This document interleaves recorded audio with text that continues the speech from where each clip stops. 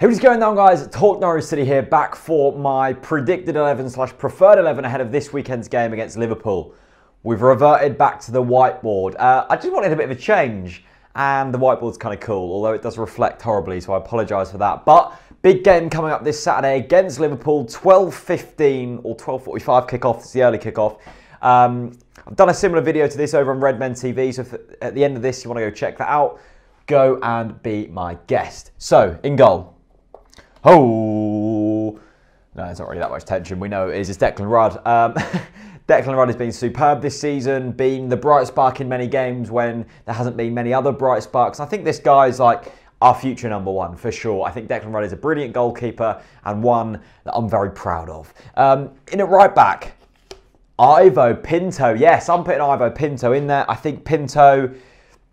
Look, we bought him in the off-season, he wasn't fit, but now he's had a full 2 weeks of training. He should be up to match fitness by now. If he isn't, I'd be worried. I think Pinto, look, he might be on the bench, he might start, but I think if I was Alex Neil, I'd put him in there. I think he's probably, well, I haven't seen him play, so it'd be harsh to say he's better than Russell Martin, but I think he'd probably fit into this squad better than Russell Martin, and I'd say he's better than Whittaker. But if he doesn't start, I kind of understand it, but I'm slightly sick and tired of watching Russell Martin make the same mistakes week in, week out now. In at centre-back, Ryan Bennett. I think he's probably been our standout defender of this year. I think he hasn't made too many mistakes, none that I can think of off the top of my head, and he's been really decent. So I'm sticking Ryan Bennett in there. Next to him, Tim Close. Yes, I think Close will start this weekend. He's our record signing. You would have thought he'd throw him straight in there. But I have dropped Basong out mainly because Tim Close is a left-sided player. He likes using his left foot, which kind of means Basong's going to have to be sacrificed because it would be a bit kind of left foot orientated if it's Basong alongside Close. I think Basong needs a rest as well. He played so much football. He's hardly a young player. So I think it'd be fair to maybe drop Basong out for this week and just see how it goes. Maybe then if it doesn't go so well, you drop Bennett out, you put Close in there. But I would have thought Close now, if he's as good as we've been made out to think he is, he'd be in there for the rest of the season. And then at left back, this might cause a bit of controversy. I've gone with Robbie Brady. Look, I love Robbie Brady. I think he's a great player, but he's only scored 1 goal this season and he's only got 1 assist. For me, you kind of want to be seeing better returns. And I still think he's a better left back. Loads and loads of people last week when we played Bournemouth were saying, Brady's out of position again. Brady's out of position again.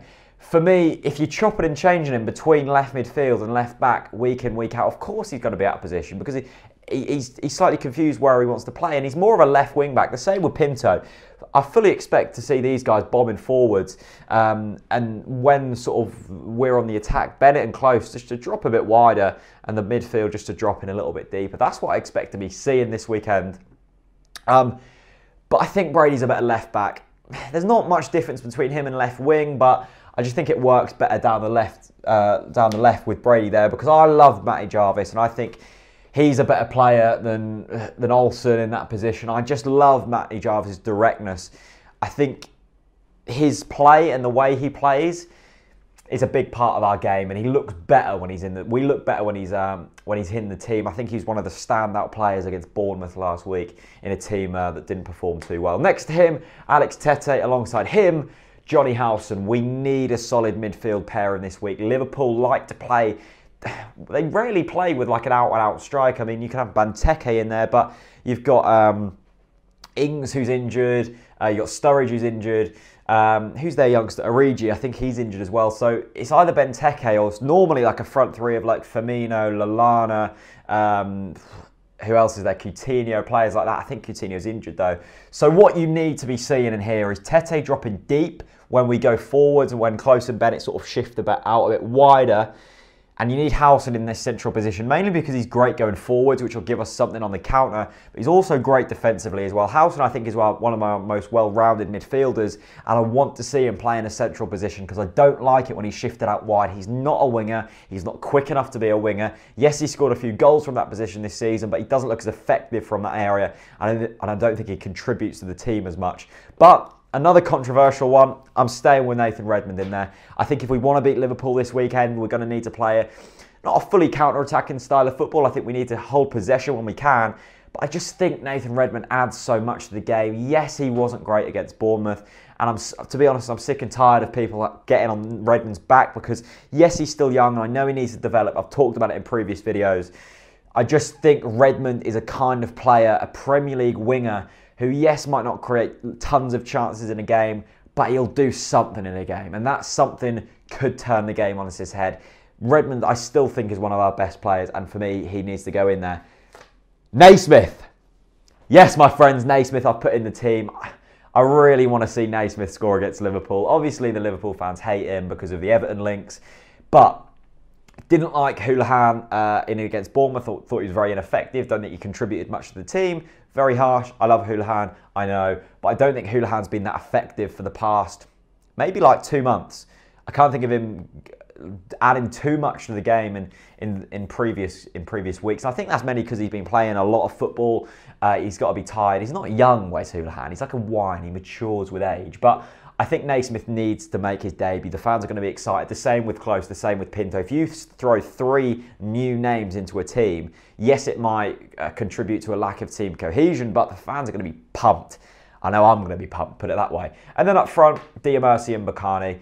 I still think he's our best striker. He missed a couple of chances last week and it sort of said to me, yeah, this guy isn't a top-class striker. I think he's our best striker. I think he'll still score goals this season. I still think we need a new striker, though, because I would have thought Hooper, Lafferty, and, of course, Graben's already gone. So we're pretty much going to be left with Justin Bakani and Jerome at that rate. But I think this is a good team and I'm feeling really confident for this Liverpool game. How do we attack? Well, I think we've been way too narrow in previous weeks, mainly because we haven't been playing out without wingers. We try to improve that against Bournemouth, but I just think get the ball out to these guys and let them do the business, because when you give it to them guys, Pinto can bomb on, Brady can bomb on, you've suddenly got overlapping runs in here and in there, and it just creates such a more dynamic, exciting game than trying to thread it through the middle. And even if you play down the wings, you can cut it into Naismith, who can then find Mbakani and try and link up with Tete and Howson.